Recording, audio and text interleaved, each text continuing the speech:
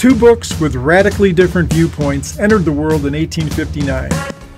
The famous one, Charles Darwin, The Origin of Species, and the not-so-famous one, John Taylor's The Great Pyramid, Why Was It Built and Who Built It, both published in 1859. Now, both were epical books. Taylor's began a new look at the Great Pyramid, the incredible revelations that were there, built on the value of pi. How did they get there? The Origin of Species were the product of naturalistic evolution. There's no purpose in life. And so you either believe that things are created with design and have purpose and meaning, or they don't. Those are your choices. So, creator, meaning, purpose, no creator, random chance, natural selection. 1859. What's your choice?